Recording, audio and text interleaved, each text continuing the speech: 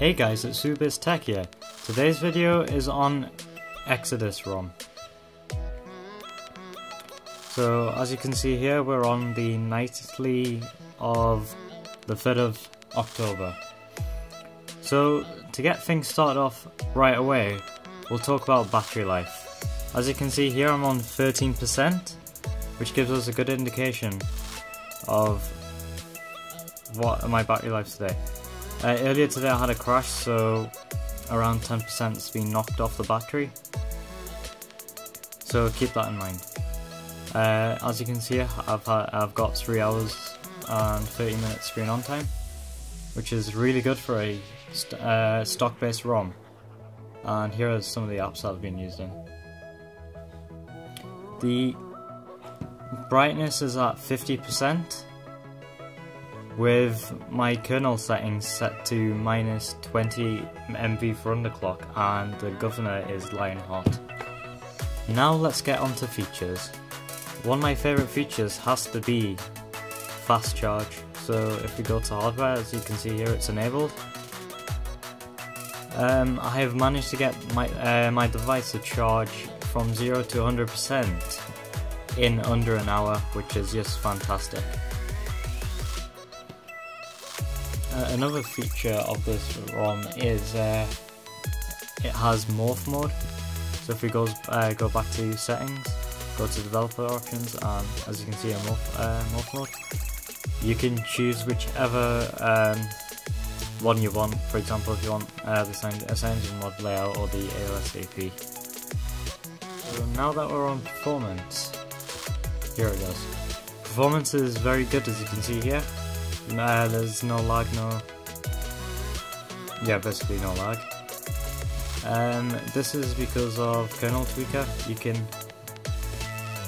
change whatever settings you want. So if you go to the CPU, to show you my layout, I've got Lionheart enabled, and I have undervolted it.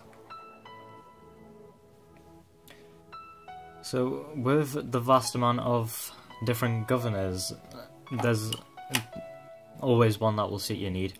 One thing to keep in mind though is, with this kernel, interactive is bugged.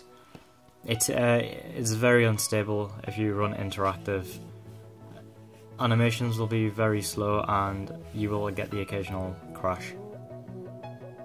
So now that we've done performance, this now leads on to stability. As I told you before on battery, I had a crash here. I have on average got around a crash a day. If that may bother some, but to me not really. Another bug is, this isn't just about this ROM, but CyanogenMod as general, is the Wi-Fi. If you keep on turning it on and off, you will eventually force the whole OS to reboot itself.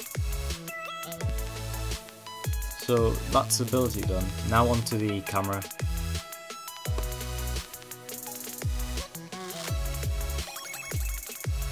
As you can see here, I am using camera FE5,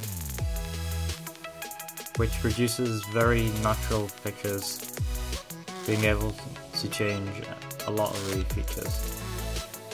For example, the focus mode or the light metering mode. I use camera FE5 because the plain stock camera app is just terrible. Where is that? To add to this, I also run a camera mod. The camera mod is known as LG G3 Audio Image Optimize. This helps with many things, one being the contrast for images and stuff. But overall, it is a major improvement over the original Google camera. But another thing to keep in mind if you're flashing this ROM is the picture qualities are nowhere near as good as stock LG UX4 ROM or the UX3 ROM for that matter. So I'll leave a link below to some sample photos. Overall, Exodus ROM is very hard to beat. This is mainly because of the battery life. So if we have a look at another screenshot that I've taken, as you can see here, I've got another 3 hours 34 minutes, but thing to keep in mind, this huge steep here, I was running a benchmark. So without that, you're more than likely to hit around 4 hours screen on time, which is on par with cloudy ROM. Thanks for watching guys, leave a thumbs up if you liked the video and subscribe for more.